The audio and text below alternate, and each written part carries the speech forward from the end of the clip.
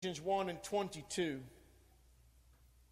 And hath put all things under his feet, and gave him to be the head over all things to the church, which is his body, the fullness of him that filleth all in all. Chapter 4, please, and verse 15. But speaking the truth in love may grow up into him in all things, which is the head, even Christ. Chapter 5, please. And verse 23. For the husband is the head of the wife, even as Christ is the head of the church. And he is the Savior of the body. Would you say amen to God's word? Amen. You may be seated. Keep your Bibles. We're going to be dealing with Ephesians 1, sharing some things there this morning. Some time ago, I began to preach and share with you that I would be doing it over time, preaching my way through the New Testament to show how that Christ is revealed to us in each book. I didn't, because I have dealt with it so many times, I didn't spend so much time dealing with a portrait of Christ in the Gospels, because I have done that a lot in the preaching of the church. But in Matthew, he's revealed to us as the King, in Mark as the servant, and Luke as the perfect man, John as the divine Son of God. And then we preach to you in Acts how he is revealed as the resurrected Lord. In Romans, he is the end of the law for righteousness. And then Galatians, we came to 1 Corinthians saw him as the wisdom of God. 2 Corinthians, we saw him as sufficient grace. And then we came to Galatians, and we shared that message here not so long ago, and dealt with him as the seed of Abraham. You may remember that. He is the seed of Abraham. And the next epistle in line in our New Testament canon, in the order we find it, is the book of Ephesians. And we're going to see him in Ephesians as being revealed to us as the head of the church. He is the head of the church. 3 times in this epistle he will mention that to us. And in chapter 1 we read, in chapter 4 and chapter 5. In chapter 1 we see him as the governmental head. In chapter 4 we see him as a vocational head. And then in chapter 5 as the marital head. And we're going to deal with each of those. And this morning I simply want to deal with the first one and talk about some things about Christ being the head of the church. He is the head of the church, not the Pope, not me, not Pastor Cottle. None of us are the head of the church. Jesus Christ is the head of the church. There's only one head. It's not a grotesque creature having 2 heads. It only has one head, and that head is Jesus Christ, and he is the sovereign head. He's an active head. Amen. He is not like some figurehead, as we would find in England, where we have the Queen of England, and she is seen somewhat as the head of England, but she's just a figurehead. Right. Parliament really rules the country, and her authority is not one who really rules and governs the country. Christ is not a figurehead. He is the literal head of the church, the sovereign head that is over it with all power and all might. So there is somebody governing this body. There is somebody actively leading this body. If you're not connected to Christ, you're not in the church. If you don't know Christ, you're not in the church. If you're not under his leadership, you're not in the church. If he's not actively guiding your life, you're not in the church, all right? But he is the head of the church, and if you don't see him as your head, you're not a part of him, and you're not in the church. And I want us to come to this, to see him revealed in Ephesians, and to see him as an active head. So many times we see Christ as he's over there, he's out there, he's kind kind of that invisible spirit that's off somewhere in an imaginary land or some kind of fantasy land. But I want us to come to see him, as he said that where two or three are gathered together in my name, there am I in the midst of them. That Christ is present with us, and he lives and governs our life. The signals are sent from the head, from the brain, if you will, unto every part of the body. Every member of my body receives its instruction from the head, even down to my toes. And you and I are members one of another and members of the body of Jesus Christ. And we receive our instruction from the head. And if we're not listening to him, if we don't know his voice, if he's not guiding our life, then we're not seeing him as the head of the church. We've got to see that this church is not an effort of WPC. This church is not something that is the mere work and architecture of men. But what's happening here today is something that's under the government and the leadership of the living Lord. Something that's under the headship of the one who sits at the right hand of God. He is actively involved in the affairs of our personal lives and our corporate life as a church, that he is his body. And we must see that, and I want us to understand it. Now, there's some ground here to cover. I want us to look, please, at Ephesians 1, and we're going to emphasize two things out of this passage. I want to make some comments in verse 22 and 23, and then back up in chapter 1 and emphasize some things, two things about his being the governmental head. We're going to see, first of all, a purpose. And this is going to become paramount through the epistle, but we're going to talk about this purpose that is involved in what he is doing and bringing things about. And then we're going to see his power that is being revealed and how it is done. Those two things, I want to tell you, we're going to find a phrase that's found throughout Ephesians. You can read it several times. It'll say according to. And two things emerge from that. One of that is the purpose or the will of God, and then the other is the power or the wealth of God. I will tell you, God's got a desire and a will, and he's got the ability to carry it out. First of all, you got to have a want to. First of all, if anything gets done in your life, there has to be a desire.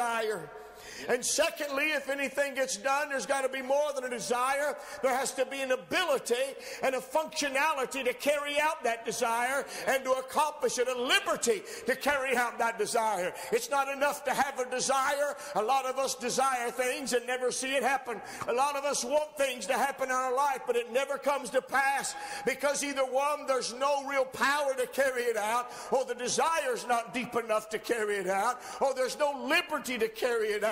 But God has all of it. He has the desire to get it done. He has the design in which he's going to do it. And he's got the power to get it done and carry it out. And we're going to see that in this governmental head who is the head of the church. Now understand this as we see him coming, and in verse 22 he makes this statement about Jesus Christ in Ephesians 1. And he hath put all things under his feet and gave him to be the head over all things to the church, which is his body, the fullness of him that filleth all in all. Understand that first of all, Jesus did not become the head of the church. And we look at this, we see how he became the head of the church. He is the head of the church as the God-man. The church did not come to be until the day of Pentecost.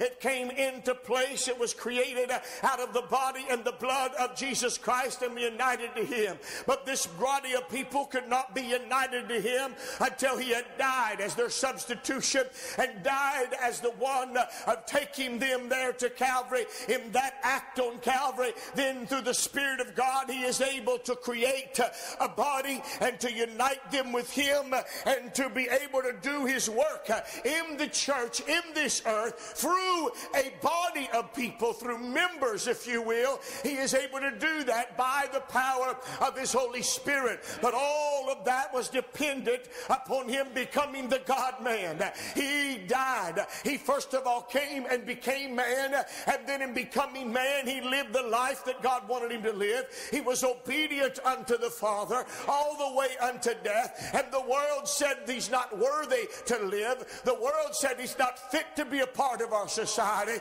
The world treated him worse than a criminal. The world said, give us a thief and a murderer, but get rid of this healer. Get rid of this faith healer. Get rid of this promoter of new doctrines. And give us this one that is a thief and a robber. And they stayed with the old system rather than have life. They stayed with something that was decrepit and depraved instead of having something that was good and that was pure and holy. And as a result of that, they rejected him. But man doesn't have the last say in the matter. God looked down and said, I'm going to exalt him, and I'm going to put him above every name and every power and every dominion and every principality. Every nation's going to be under him. Every angel's going to be under him. Every human will be under him. All of creation will be under him. All things will be placed under the feet of Jesus Christ, and that he will be the governmental head of it all. Hallelujah. And then he states about this new creature that has been made, the church. And he gave him to be the head of the church. Jesus did not become the head of the church by an election. He did not become the head of the church by default. He did not become the head of the church by inheritance. He became the head of the church by direct appointment. God has appointed him there. The one who is the sovereign creator has appointed that Christ should be the head. He's going to create this body of people, and he's going to have a head for that body. Who is going to be the head of this body? None other than the risen Lord, our Savior, Jesus Christ. And he is the head of the church. The Bible said he gave him. It is his gift unto the church. He is not a head that is a tyrant. God did not give the church a head that's going to hold something over them in tyranny. That's going to be some head that is careless and that is self-centered. But this head is one who gave himself for the church. This is the head who died for the church. This is the head who loves the church and purchased it by his own blood. And therefore he is worthy to lead it. He is worthy to guide it because he made it and created it. He is worthy to be the governor over it because he is the one by which it is possible for the church to come into existence. And so as a result of that, he is given unto us as our head and the gift that God has given us. And he says that we, this church then, is his body. It is not just some grotesque head, if you will, but we are this body now of Jesus Christ. And it says that the church is the fullness of him, Jesus Christ, in all that he is doing in this world. And the ministry that he began upon the earth in healing and reaching out and touching and preaching and teaching and reproving and rebuking and calling men to repentance. All the work that he did in his body when he was up on this earth, he did it in that body, and he's doing it now in his body. But his body is now seen as the church, and you and I are members in particular of that body. We're the fullness of him. He only has one body. He's not doing this through the government. He's not doing this through the court system. He's not doing this through the United Nations. He's not doing this through the European Union. He is doing this through the church. He's doing it through those that have been purchased by his blood and that have been united to him by his Holy Spirit and are one with him. It's in that body that he is still reaching out to touch lives. It's through that body he will preach the gospel. He will not preach the gospel through the president or the Supreme Court. He will preach the gospel through a voice that has been birthed by his blood. He will preach the gospel through one who has been united unto him. We are his body, and no other group has that privilege. Amen. Now, I want us to see then, we're the fullness of him. We're the fullness of Christ. We're it. This local church, the church functions on two levels. Locally and universally. But only Christ sees the church universally. Only Christ can be working in a congregation over here and in a congregation over here, and producing in each congregation that which he will unite when the church is brought together universally as the bride of Christ and seen visibly in the millennial reign. Only then will the church be seen on a universal level by the world, so that we can see how of all God's processes have merged and brought these things together, so that this part complements this part. And what was being done in China was complementing what was done in America. And what was being done in America was complementing what was being done in Mexico. What was being done in Mexico was helping and bringing together with what's done in Tanzania or in some other nation, Sudan, or wherever it may be. Only Christ sees it on that level. I don't function on that level. I function on a local level. And you and I, as a part of a local body, every local body is to function as a body of believers in Jesus Christ. And that you and I must understand we are the fullness of Him, whether we are mature or immature. He's not going to reach out in the world and do something through that world to promote His gospel. We're it, and we've got to see that we are it. And if we're deficient, then it's deficient. If we're not where we need to be, then the work isn't going to get done. But the church is the vessel. There is no other vessel. There is no other instrument. There is no other body. We are the fullness of Jesus Christ. Amen. Be us weak or be us strong. Be us believing or unbelieving. We're it. And we got to see that. And you've got to see that Christ is active. You've got to see that one that you are the fullness of is the one that fills all in all. We receive our fullness not from the government. We don't receive our fullness from society. We don't receive our fullness from the intellectuals of our age.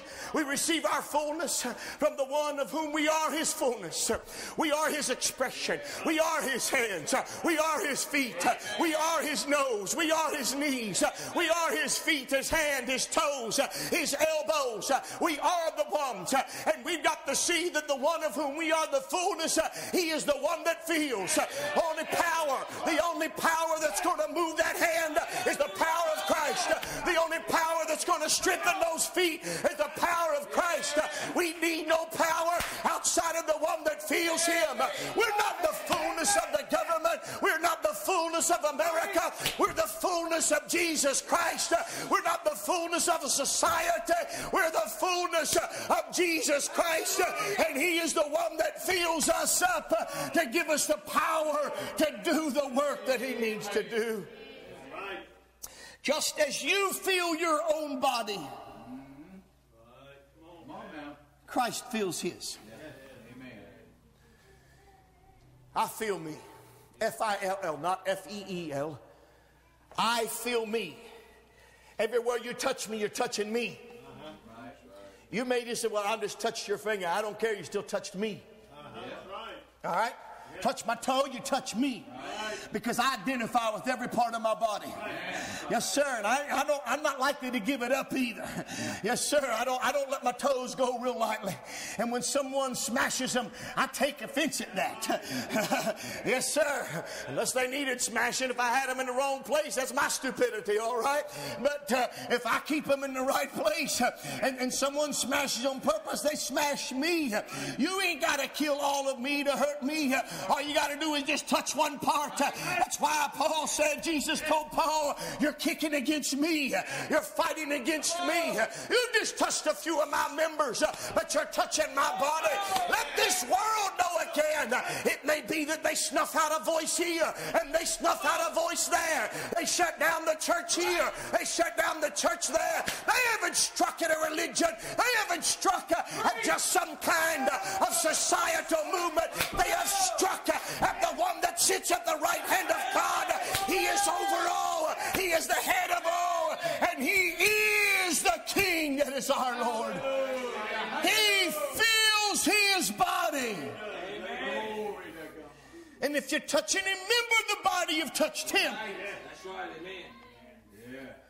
Woo, glory to God. Now, Ephesians, I want us to back up now and see what's involved in now his purposes in arriving at this place of being this head. Chapter 1 and verse 10 summarizes for us what God is doing and what he is aiming at and where he is seeking to arrive.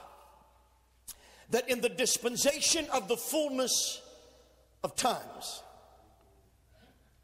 he might gather together in one all things in Christ, both which are in heaven and which are on earth, even in him. Now let's understand that verse, that in the dispensation of the fullness of times. The word dispensation means management, administration, stewardship. We go back and begin in Genesis 1. In the beginning, God created the heaven and the earth. The earth was without form and void. Darkness was upon the face of the deep. You know the story. Man's created, man falls. God deals with man. He deals with him first of all in reference to his conscience. Man has a revelation of God, and he has a conscience that witnesses of God. There are no written commandments. There is no written scripture that's given unto him, and that will be the case for the first roughly 2,500 years of history. God will deal with man simply as he reveals himself and as he's imprinted his nature and morality on the conscience of that man. I've said it once, I'll say it again. Cain knew it was wrong to kill Abel. He didn't need a book to tell him that. He didn't need some stone monument with the commandments. That's what I'm telling you. This nation can't seem to get in their thick skull. I don't care if you take it off of every monument in America. I don't care if you erase it from the Supreme Court of the United States. You're never going to get rid of that conscience. You're never going to get rid of that voice that's going to echo inside of you and say you're wrong. You can take it out of the stone. You can erase it from the books. You can take it out of the schools. But you'll never remove it from your spirit. You'll never get it out of that place. And God has put it because you are made in the image of God. And you're never going to escape it. Never going to escape it. For 2,500 years, God will guide men through his voice and their conscience and speak to them, and they will know, they will have a sense of morality. There will be law codes that will be developed. The code of Hammurabi predated the law of Moses. It was a Babylonian king, and he had all of these codes. It was, and out of that came that first idea of, or very strongly seen in that is that principle that is known as an eye for an eye and a tooth for a tooth, a sense of equal justice. And they sought to establish laws based on equality. Some of those laws were good, some of them were bad, but at the heart of that, it says that man, without having scripture, had within him a sense of morality. He didn't learn it from a cow. He didn't get it from an ape. He didn't get that through some evolutionary process. It was imprinted on his nature. And man was making laws before God ever gave the written law at Sinai. Man was writing down things that were wrong and determining justices and injustices. And it's amazing how much of the code of Hammurabi is on par with the scripture and with the teaching of Moses. Not all of it is, but a fair portion of it is in line with what was taught with Moses. But the thing, that law that God gives to Moses is really not something new. It's an expression of what God's already been doing for the first 2,500 years of history. He's been administering things to the ages. He's trying to bring this thing somewhere. He's managing all of this and bringing men to hear his word, obey him, bringing them out of nations, administering his word and bringing things somewhere to a point. He's been administering the times, the ages, from the age of conscience, when the law comes to the time of law, and then Calvary comes, and then Pentecost, and now this age of bringing out of the Gentiles a people for his name and the church. Nations are still coming and going. Kings are still rising and falling. People, so civilizations are still rising and they're still falling. There's still wars and rumors of wars. It looks like things are just not going anywhere and it's all going to fall apart. There have been things that we would have thought, there have been times in the history of man we thought all was a loss. We thought when Hitler and his machine comes across Europe and it's all going to be gone. But Hitler didn't take it out. Oh, that wouldn't do to the greatness of America. That was done to the administration of a sovereign king who is over all, a sovereign God who has been working through the ages and bringing. You don't see his hand always visibly, but I'm telling you right now, he is steering this thing on a course. He is going somewhere with humanity, and he's got an aim and a purpose. So in the dispensation of the fullness of times, that he might gather together in one all things in Christ, whether in heaven or in earth. First of all, gather together in one. That's one Greek word. What does that mean? It means to bring back and gather around a central point. If you have a speaker and he brings his message, many times at the conclusion of his message, he will sum up his message and gather all of the points he's made around the one central point that he was seeking to get across. In other words, there was a central aim, and he was bringing out all of these points in his message in order to get to the central point. And so he sums that up at the end so that you remember his central theme that he was after. And he sums it all up to bring it and gather it around that one point. And he says he's going to do this summing up. He's going to do this gathering around in Jesus Christ. Jesus Christ becomes the vehicle by which God is going to sum it up and bring it all around one point. Where has he been aiming at? I'll tell you what. In the beginning, God made us in his image, and he made us to reflect him. He made us to be an agent and an instrument through which his glory, his grace, his might, his holiness could be expressed through our nature, where God could express the love, God could express his ability, God could express his graciousness and his kindness, God could express his wonder and his glory through this man and through this woman. But man severed the relationship and broke it off. But what God has been doing through the ages is bringing back man unto himself. He's been gathering it back around him. God has been reconciling man unto himself. How are we going to get back to God? In Jesus Christ. How are we going to get back to our original purpose? In Jesus Christ. How are we going to get back to the original design? In Jesus Christ. He's going to sum it up. He's going to bring it around so that it gathers around one, around himself, and he's going to do that through Jesus Christ. Hallelujah. Glory. It didn't matter. Everything. The whole world has got out of sync. Everything's out of order. Nothing seems to be going the direction that God intended it to go. Or at least I should say as he designed it to go. He designed for marriage to be between a man, one man, and one woman. And it's not going that way. It's gotten out of order. He designed for men to express certain characteristics about himself. His leadership, his sacrifice, his sense of dignity and honor and responsibility, his sense of being able to bear the load and the burden. He placed that in the man. He wanted that man to reflect that ability to bear and suffer and the sacrifice and to lead and to guide and to demonstrate his authority. He wanted that woman to reflect his tender caress, his tender embrace, that sensitivity that God has towards mankind.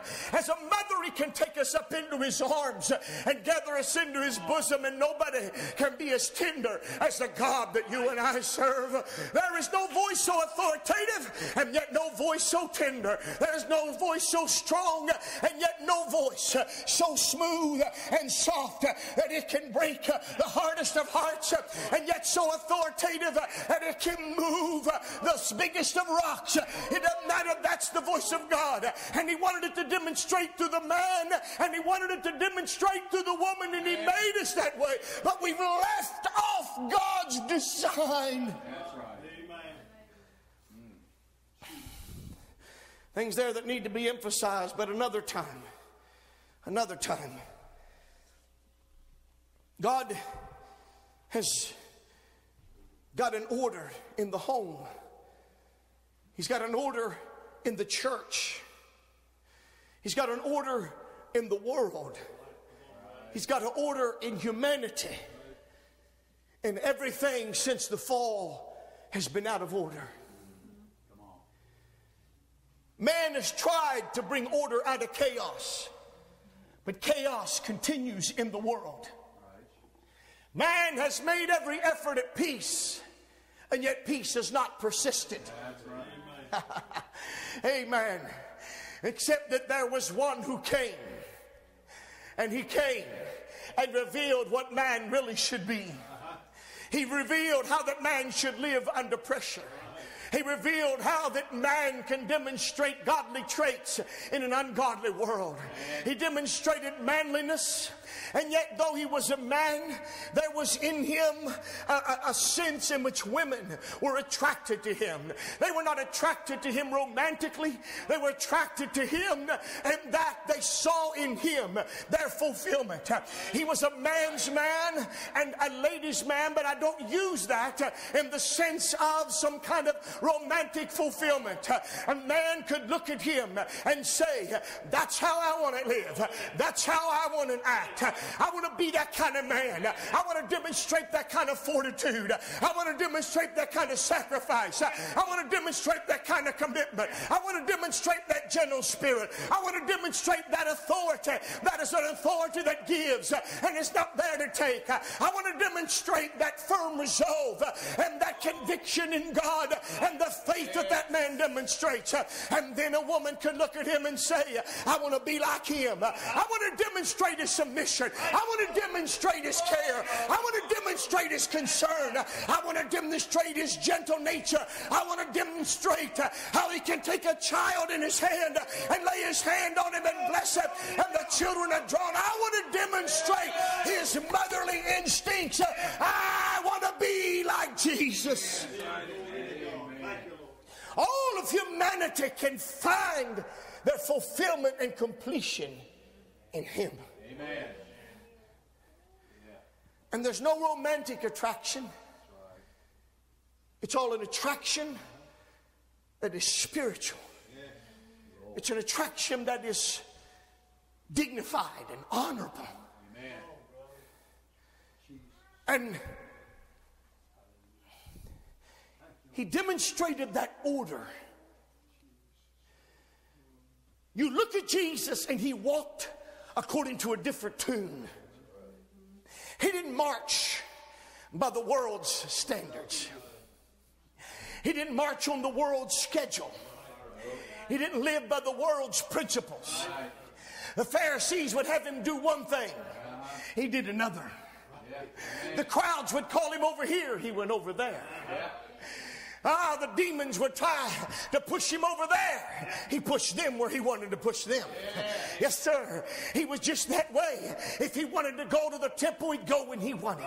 His brothers said, why don't you go now? It's not my time. They wanted to kill him at this time. It's not now. He doesn't die till he's ready to die. He doesn't cleanse the temple till he's ready to cleanse it. He doesn't heal till he's ready to heal. He doesn't cast out a demon till he's ready to cast it out. He prays when he wants to pray. He walks where where he wants to walk.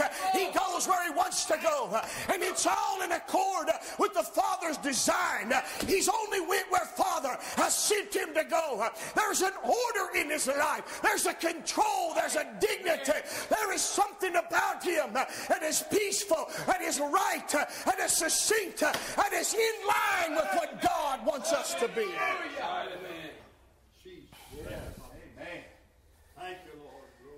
And he brings, you know the story, he brings people. What God now does, there's this phrase that we're going to find in Ephesians. And throughout the New Testament, Paul uses it most frequently. Because Christ now did it. He becomes our substitute, but he becomes more than our substitute. He did things for us. He dies for us. He bears our sins to Calvary for us. He wins the victory over the devil for us. He brings redemption. He brings restoration. He brings healing. He makes provision for us. All of those things he has done for us. But none of that is available to me unless I am willing to be united to him. Jesus Christ is not a candy store that you walk in the door and pick out a piece of candy that delights you and then walk out and live your life as you want to live it. He's not a buffet where you march down the line and pick and choose the parts you want to put on your plate and go sit down and have the dinner as you designed the dinner to be. It's not that way. It's an all or nothing thing. He didn't just do it for me. There became a sense in which he became my scapegoat. I went with him. He took me with him. When he died, I was with him at the cross. I was there. And he rose from the dead. I was there. When he ascended to the right hand, I was there. Not in some literal sense, but in a vicarious sense. He took me with him. And now if I will have his grace, if I will have his blood, if I will have his power, I can only have it when I'm willing to be attached, when I'm willing to be placed in Jesus Christ. Only when I'm a part of the body can I know the blessing of God.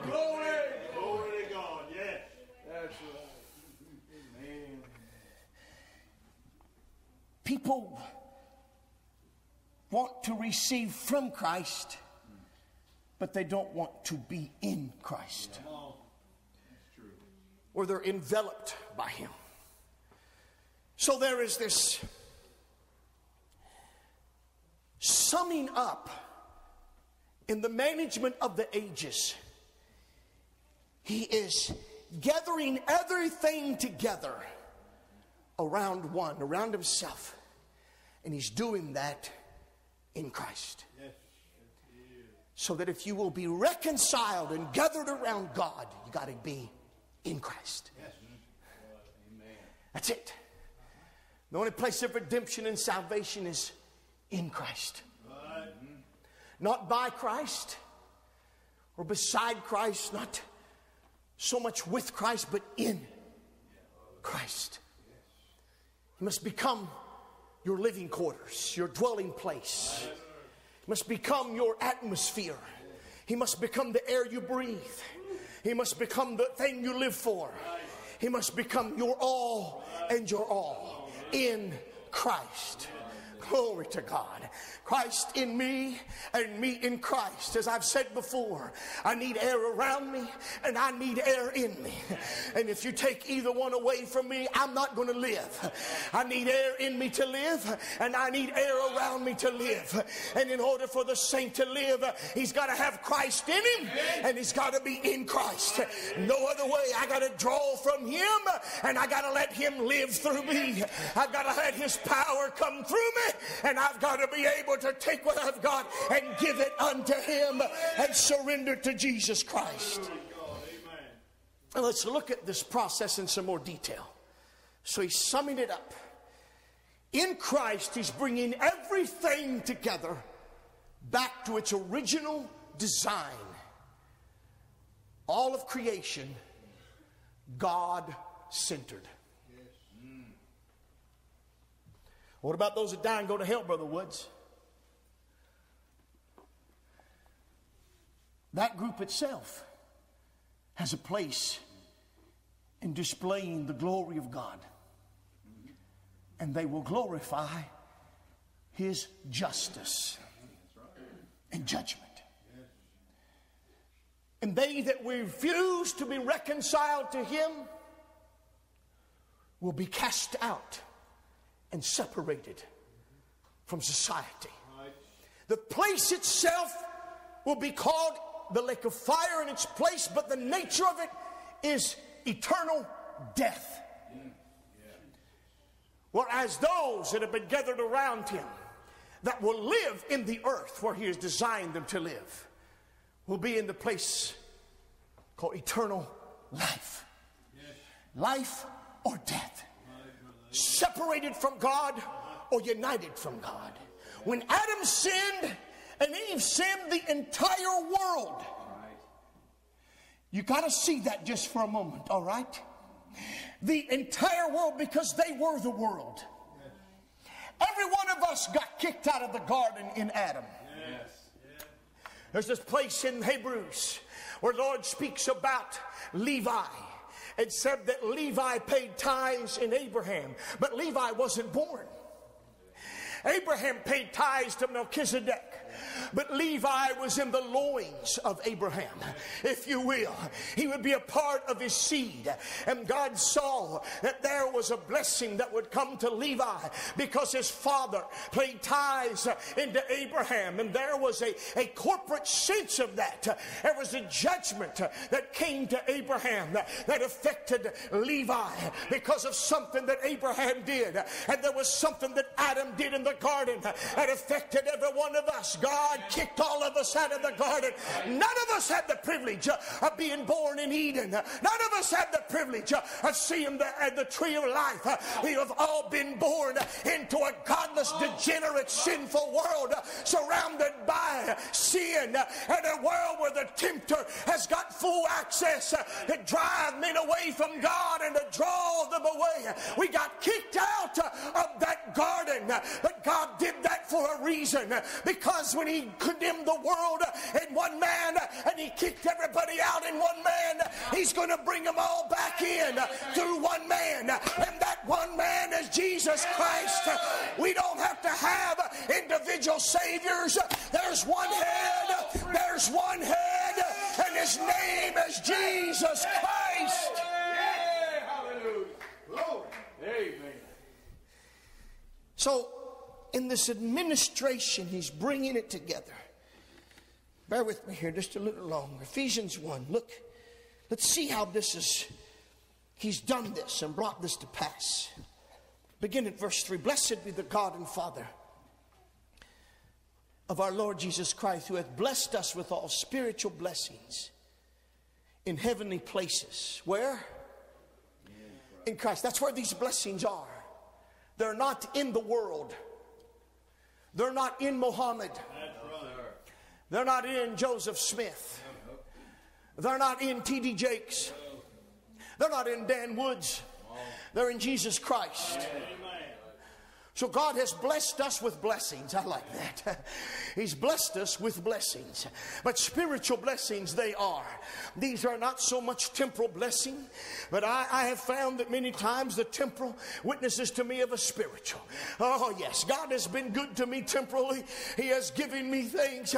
He has blessed me with strength and health and food and clothing. And in that I still find spiritual goodness and spiritual graces that God has bestowed upon me, because those very things point to His providential care. But He has blessed us with spiritual blessings, those blessings that reach further than the visible, those blessings that will change your nature, those blessings that take you from being somebody mean to somebody who is kind, those blessings that that rid you of your anger, those blessings that rid you of your bitterness, those blessings that make you a person that others can live with.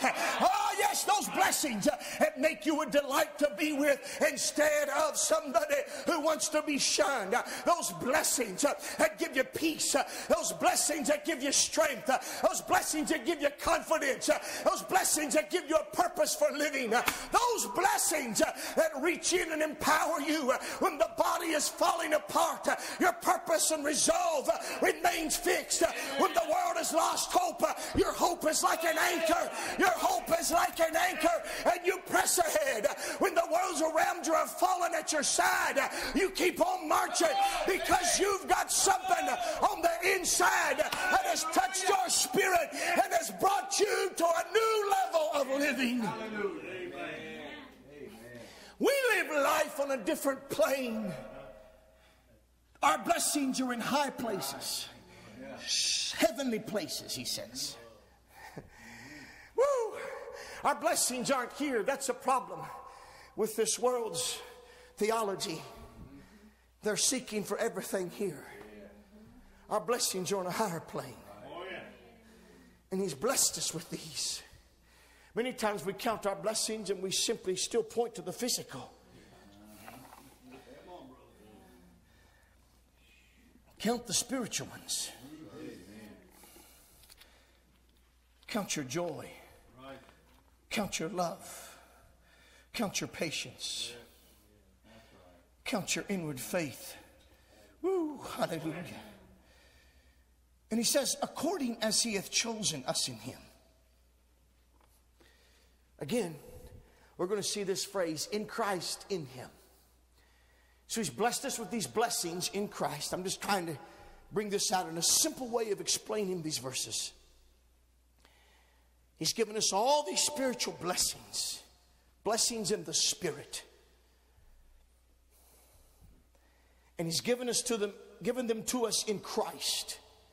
That's where you get them from. You got to get in Christ. And then he says, according as he has chosen us. He tells us that our being in Christ is not random. Our being in Christ is not by chance or accidental. He picked us. He hand-picked you. He reached down. Where were you, Virginia? And Virginia chose John Hooten. He reached down. Where were you, North Carolina? Yeah. He reached in North Carolina and picked you. He picked you where? Tennessee? Louisiana. Ooh, God even goes to Louisiana. Man. Glory. Hallelujah. Can anything good come out of Louisiana? Amen, it can. Praise the Lord. He went to the foremost reaches of the earth, and he chose you, and he individually called you. Oh, hallelujah. Oh, I'm telling you, sometimes we forget this sovereignty of God. That is not something that should lead me to say, oh, well, I'm picked, I'm in, I ain't got to worry about anything else, let me go live my life. No, that picking me puts a fear in me, puts a sense in me. What an honor. Amen. My, what a call. What a sovereign God. What a care. What a love. What do I owe him for that? I owe him my life. I owe him my devotion. And if he picked me, he can bring me through. If his hand called me, he can deliver me. If he brought me out, he can bring me in. If he gave me life, he can sustain the life that he gave me. Hallelujah. Hallelujah. We shouldn't see the sovereignty of God as an excuse to live a haphazard life. Amen. We should see the sovereignty of God as an inspiration to be faithful and to love and to serve God with every ounce of devotion that we have. Hallelujah. That's it. Amen. Yeah. He's chosen us in him before the foundation of the world. It's hard for us to grasp. No, it's not hard. It's impossible for us to grasp the foreknowledge, the omniscience of God. We can't even predict the weather. Yeah, that's right. I can't even tell you what's going to happen in the next 60 seconds, let alone the next 60 million years. That's right. I can't do that. And we look down and if folks just confuse this thing and twist it all up and say, you're predestinated. We are predestinated. We are chosen. Right. Come on. But it's according to foreknowledge. It's not according to random picking. Right. It's not according to some kind of chance choosing by God whereby he just stabs in the dark and grabs someone here and grabs one there. Oh, come on. Before you were ever in the world, before he ever said, let there be light, before he ever said, let there be a firmament in the midst of the waters, before he ever said, let the earth bring forth creatures, before he ever said, let there be a sun or a moon, before any of that occurred, he is able to have a vision that goes down and sees a Jeff Amos that'll surrender to truth. Glory to God. That when the gospel is preached and truth is impressed on his heart, that man will respond to me. That man will come to me. He will be lost, but I'll bring him in. I'll bring him back to me. I'll reconcile him unto myself. I'm going to call him and choose him. Glory to God. Amen. Yeah.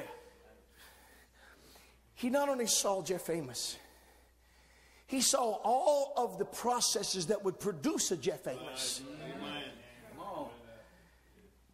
He saw your family. He saw your papa born in West Virginia.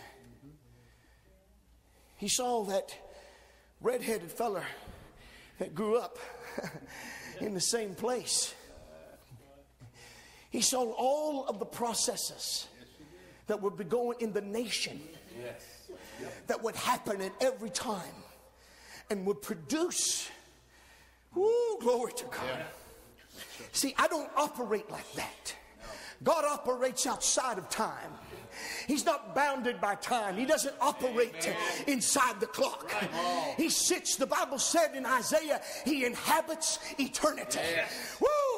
He literally dwells in eternity. He dwells in a timeless position. He's not bounded by the clock. He's not limited by seconds and minutes and hours and days. I am measurable. He is immeasurable. I can count my life in years. He has no years. I can count my life in seconds. He has no seconds. I can measure me in feet and inches. He is beyond measure. He feels all things. He contains all things. He is beyond the measurement of mankind. Yes, glory to God. Thank you. I don't live outside of time. I don't see all the processes that will bring me to glory. Right. That's right. I don't know what my tomorrow holds. Right. So I have to know the one who holds it. Amen. I don't know where America's going. So I need to know the one who does. I don't know how to build the church, but I know the one who does. I don't know where he wants WPC tomorrow, but I know the one that does. And that is my security. Amen. Hallelujah. In him. You see, I am in time. I had a beginning. He had none. And so I measure things. I make choices. And sometimes I see how things are working to produce a result. And sometimes I don't. Sometimes I'm just making choices on a daily basis, doing the things I know I need to do that God's called me to do. I'm praying, I'm studying, I'm dealing with the challenges that are before me. I've got a vision to grow, but I'm having to deal with things, but I'm not certain. I don't know out all of those processes, who's going to be saved and who's going to make it and who's not. And since I don't possess that knowledge, I reach out. God doesn't give me that knowledge. I preach the gospel to everybody. I preach it to everyone. I don't know who's going to receive it. I don't know who's going to reject it. But I'm going to challenge everyone that if they got a chance to hear it, then they can be called of God and they ought to lay hold of it. If God gives you the privilege of hearing the gospel, you ought to embrace it and love Him. Glory. What a privilege. Yeah. Thank you, Father. And just because God knew you doesn't mean that He made you to make those choices. No, He didn't. No. His knowledge of you is not what determined your choice. That was your personal response. It just happens He knew your personal response. Amen. Woo! I'm telling you right now. You say, that's just it. And there's some that tell us, oh, God doesn't know all that. He doesn't know it till you choose it. I don't want a God like that. I don't want a God that doesn't know me. What if He might pass me by, Brother Bobby? Because He doesn't know what I'm going to do. He might just pass me by. But because He knows what I will do, He will ensure that I hear the gospel of Jesus Christ. Because He knows where I'm going to be. And He knows how to get me there. Glory to God. And you see, I can't measure all of this. I can't take all of that in. But that's why I take my life and I put it under the hand that is bringing it all together. I put my life and say, you guide me. I don't know where this trial is supposed to bring me at, but you know where it's supposed to bring me at. I don't know where I fit in the scale of things on the universe, but I'll put my hand in the hand of the one who says, I can get you there. I've got to decide. I'm going somewhere.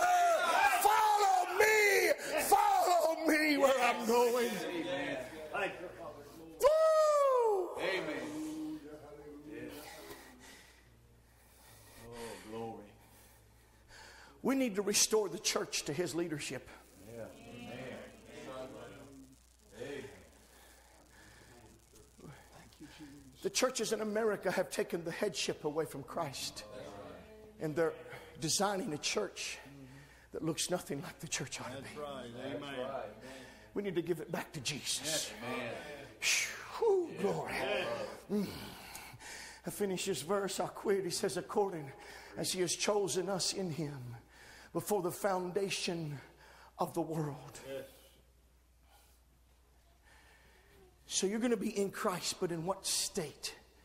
That you should be holy and without blame before Him in love.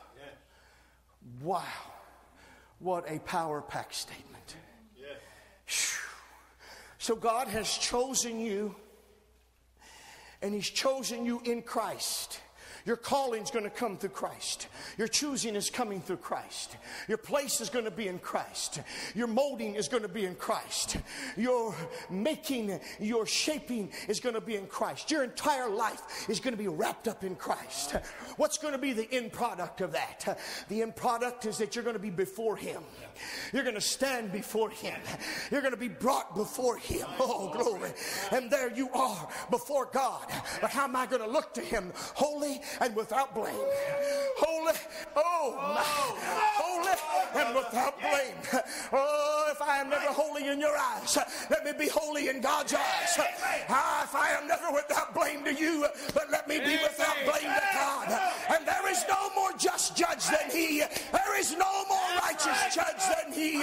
And God will not have a guilty people stand before Him.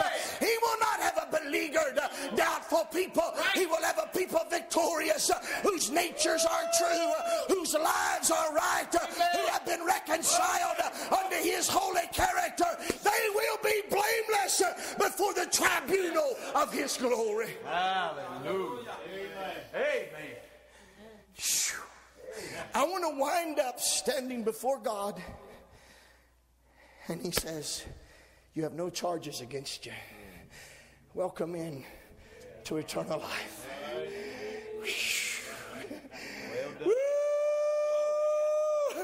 Well done, thou good and faithful servant. Oh, glory to God. You are clean, you are washed, and you are holy. Oh, hallelujah. Let the blood flow. Let the blood flow from Calvary and wash us afresh. And let us put our confidence in the lordship and the righteousness of Christ to bring us through to such a state. Thank God. But all of that holiness and blamelessness has been produced not in an atmosphere of law and regulation, but in an atmosphere of love. Yes. That's what he said. Holy, without blame before him, Yes. in love. Woo, glory. So that the holiness we lived out in this world, the virtuous lives we lived in the midst of an unvirtuous world, the separated lives we lived in a world that was filled with wickedness. Amen? That life of purity that we lived in the midst of impurity. That life of devotion that we lived in the midst of unfaithfulness. Oh, that when we get to God, we don't look at him and feel hard at him because we missed out on something. Oh, it was terrible. Well, if you knew what I had to go through with just to get here. If you knew what I had to get rid of just to get here. If you knew what I had to give up just to get here. If you knew what I had to lay down just to get here. When we get there, we're pure. We're separated from the world. We're free from sin. We're unstained by all the world's methods and mindsets. We're unstained by that self-centered mind. And when we stand there, we're loving every minute of it. And we say, God, all of this is possible because you love me and I love you. And this is where I want to be. I want to live in holiness the rest of my life. I'm not doing this to get to heaven. I want all of the earth to live like I live. I want the world to live where I live. Hallelujah. Woo!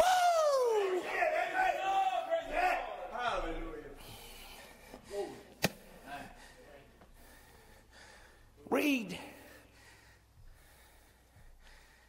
the false religions. Their idea of heaven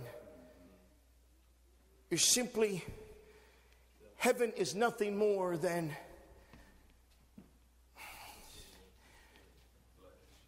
an extension of earth's fantasy. Right. That's true. There they can get a harem. Yeah. There they can have a playground. Yeah. There they can have their hunting ground in the sky. There they can reach out and come to some place of nothingness. Heaven becomes a place of self-fulfillment instead of Christ fulfillment. Yes. But heaven for us is nothing more than a continuation of what's already been given and done to us. Come on, brother. Come on. I'm not looking for a place wherein dwells sin. No. I'm looking for a place wherein dwells righteousness. Amen. I'm not looking for a place where I can sin and get by. I'm looking for a place where folks don't want to sin. I'm not looking for a place where I can give in to temptation and not feel guilty. I'm looking for a place where there'll be no temptation. Woo! Glory to God. I'm not looking for a place where I can agree with the devil and nobody know it. I'm looking for a place where there is no devil. Glory to God. I'm not looking for a harem. I'm looking for a place where men love one another and treat them well. I'm looking for a place where men act like Jesus acts. Oh, glory. Give me a place that's filled with the presence of a holy God. Stand to your feet this morning. Hallelujah. Glory to the Lamb of God. Woo! Glory. Hallelujah. Hallelujah. Hallelujah. Hallelujah. Hallelujah. Hallelujah.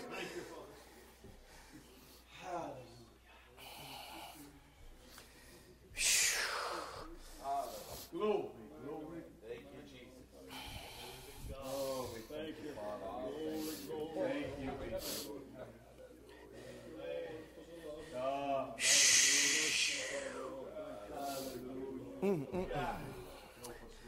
Hallelujah.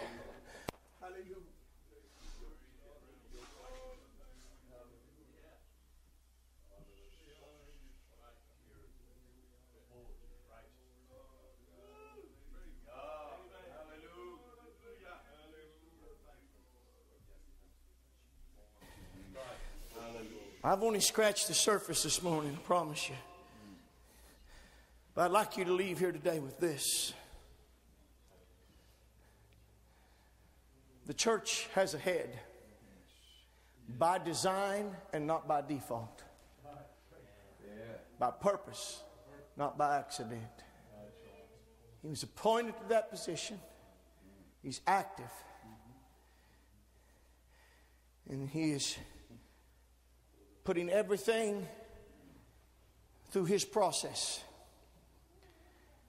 And he's gathering it all together in him. He's going to reconcile all things to himself. He's going to sum it all up. He's going to sum it up in one word, one man. What does God want out of creation? Jesus. That's it. Your fulfillment is in Jesus. Your family's fulfillment is in Jesus. This church's fulfillment is in Jesus. And I want you to go home with this to begin to see. We'll talk about it more. I want you to begin to try to just fathom for a little bit that all the processes that have went in just to producing a you. And that God is aware of all of those processes. And He's working in all of it to produce the you that He wants to produce. You're not here accidentally today. Us being together is not accidentally. You being my friend, me being your friend is not accidental. These are the processes that God is using to bring us to be summed up in Him. Woo, glory. And we want to wind up in one status, holy and without blame. Right. With a heart full of love. Glory to the Lamb of God. Hallelujah. Don't get angry at the processes. Don't get discouraged at the processes. Don't get distraught at the processes. Trust the engineer. Trust the head.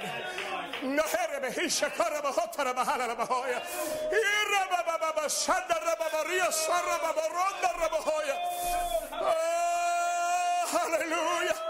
Hallelujah, hallelujah, hallelujah, hallelujah, hallelujah, hallelujah, hallelujah, hallelujah.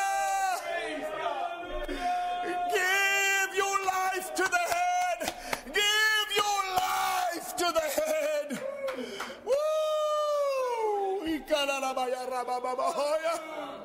Hallelujah.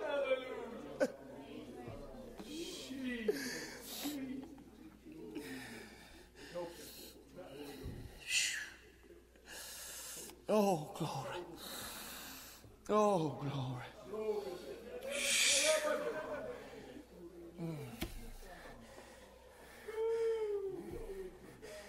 You only have one requirement to meet.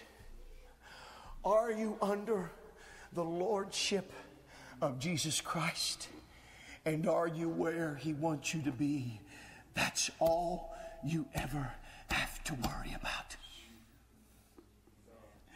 You're not in charge of tomorrow's activity. You have simply been charged with faith and obedience to a sovereign head. Woo, glory. I don't like where my family is. I don't like what's happening in my home. I don't like where this is going. Well, talk to the sovereign head to see if it's changeable. Glory. If it's not, then say, God, then produce in me what you want to produce through it. Yeah. But this I know, I'm going to remain holy to you. And I'm going to keep my life in you that I may be free from sin. And sin's not going to get a hold of me. And I'm going to keep a heart full of love. And I'm going to let you guide and dictate the circumstances of my life. And when I get to the end, I'll see it all. Hallelujah. And I'll give you glory and honor and praise. But there's one thing I do. I trust you. You're the head. You're the head of the church. You're the head of my life. Praise God.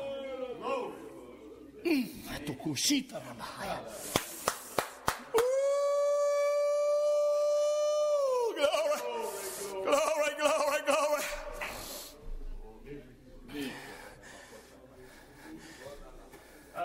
Do it right now. Lift your hands to heaven. Give your life again. Let your life be given afresh to the head. Tell him, I want to see you as the head. I want to see you as my head. I want to see you as my governor. I want to ever be conscious of your government in my life.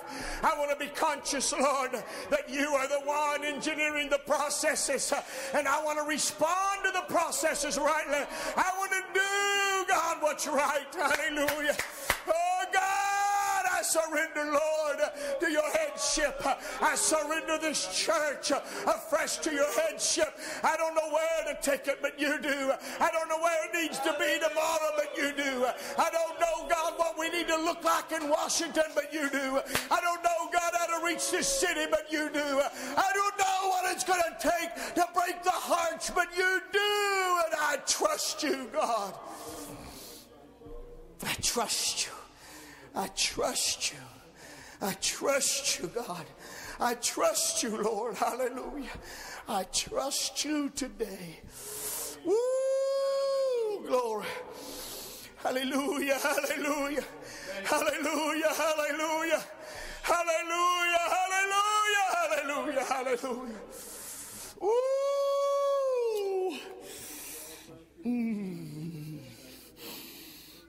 Hallelujah.